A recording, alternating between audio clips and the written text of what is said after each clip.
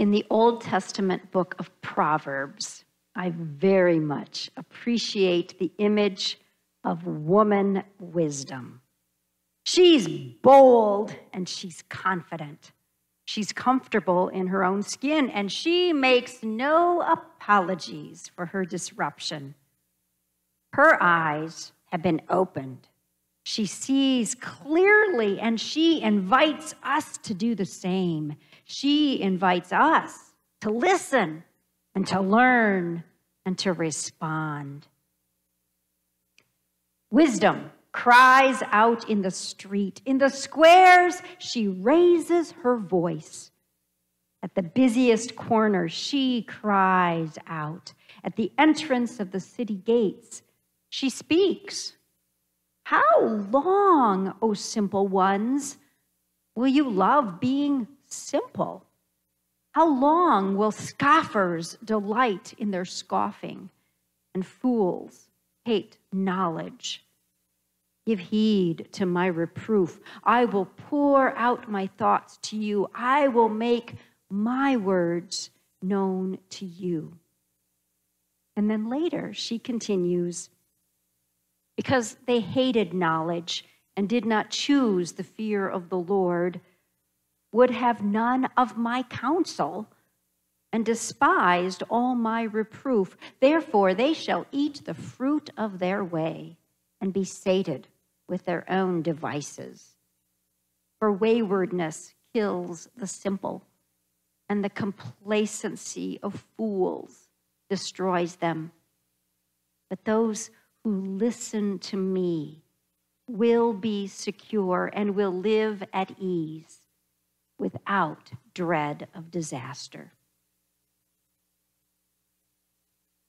Fools neglect to listen. Fools refuse to consider and reconsider. Learning comes as we listen to God, as we listen to one another, as we listen to authors and playwrights and poets.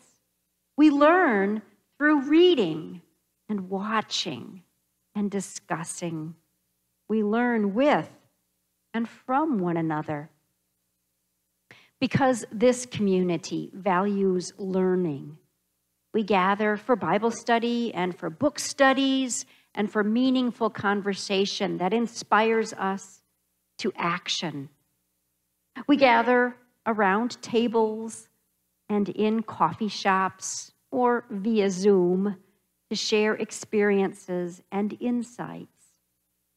We accept woman wisdom's invitation to listen and to learn so that we might grow in our humanity. Take a moment to consider what book or movie or podcast or article continues to linger in your mind. What words or images have opened your eyes to a new perspective? How are you growing in wisdom? And how is God opening your eyes to see more clearly what it means to live as a child of God? I'm Pastor Karen Bailing. We are our Saviour's Lutheran Church in Chippewa Falls, Wisconsin, a community whose mission is all about living God's love.